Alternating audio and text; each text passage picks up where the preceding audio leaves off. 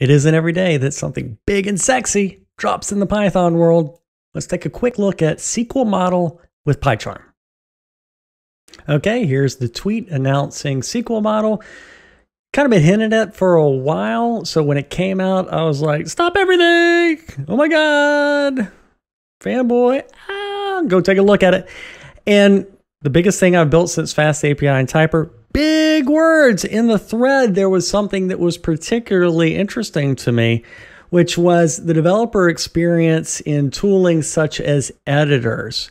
It's a big thing I've been interested in the last couple of years, bringing static analysis and the developer experience that kind of you get in TypeScript over to the world of Python. So I wanted to see to myself, am I going to work in PyCharm? As you would expect, the website and the documentation, great job. One of the biggest reasons FastAPI took off so fast is great docs, not just about its stuff, but the stuff related to its stuff. One-stop shopping for answers for everything. So taking a look at this page, quickly you get told exactly what to do in some code.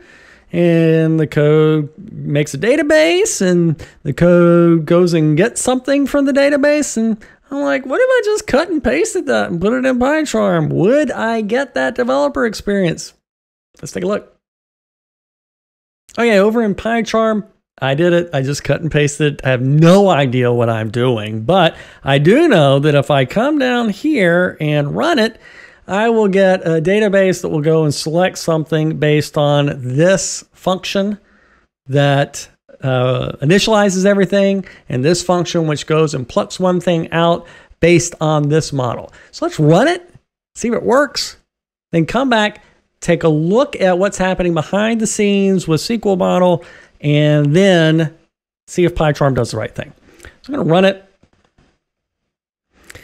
And it's going to spit out a SQLite file. I'll double click on it, open the database, and browse it real quick. Look at the hero table. Sure enough, I've got 3 heroes. So it did the right thing. It wrote a file with a correct database. Yay.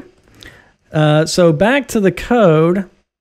I'm going to take a look at this entity, this class called hero, and it subclasses from SQLModel, and it passes some keywords to the, not the construction of the instance, but to like the class generation aspect. At first, I thought it was this thingy with a init subclass. I thought it was that pep. I can't find a init subclass anywhere, dunder init under subclass, anywhere in the code. So I guess it's just doing this and hooking up with Pydantic's class generation.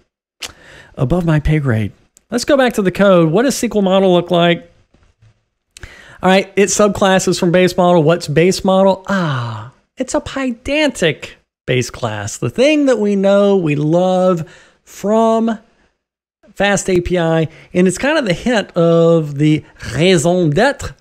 The reason for SQLModel is in FastAPI right now, you have to write your Pydantic thingy, and you got to write your SQLAlchemy thingy, and that's one thingy too many. And so Sebastián wants you to write one thingy, this SQLModel thingy, which will behave both as a Pydantic class and a SQLAlchemy model. It's got as a meta class this thing. Ooh, can you imagine how much banging his head against the wall Sebastián's done? This is what it looks like. It subclasses from some things. That's in Pydantic. I'll bet that's in SQLAlchemy. And goes and does some meta class Python thingies. It also passes into the class statement this thing called a registry. What's that? Let's go take a look. It's the kind of thing that I've been working on for 2 years and never released. A way to stash things and look them up later. And it looks pretty complicated. I'll bet he's been working pretty hard on this. Okay, back to my model. And this is the part where we really get into kind of the value prop. Well, I'm not going to say that. Meta class magic with SQLAlchemy and Pydantic. That's pretty hard. But the part that I really got gravitated to is the thing that Pydantic really makes you look at and appreciate is the fact that type information is using standard Python type hints. Therefore, all the tooling that understands how to do Python stuff can just use it. Previously, that information was on the right-hand side in the ORM kind of field column definition thingies. Now we've taken it from the right-hand side and moved it over to the left-hand side.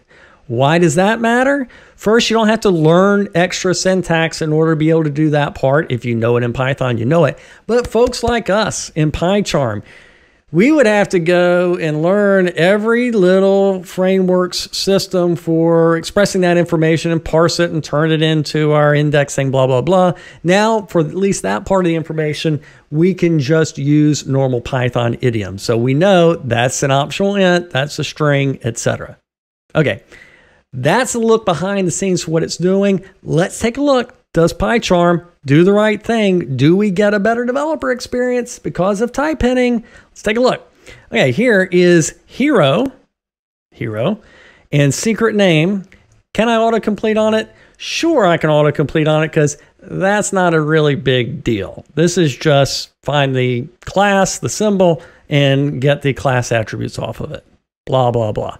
Not a big deal. This little one, though, this one's a little bit tougher because I've got statement up here, and that's what statement says it is, a select a scalar. And it's passed to exec, which returns something and passes it to first, which returns something and binds it to a variable named hero. The type information about response values, results from here to here to here, doesn't get over to hero PyCharm. Do you know what hero is? And sure enough, we know that hero is a hero. It's an optional hero because first might not find anything. And that lets us in tooling do things like secret name.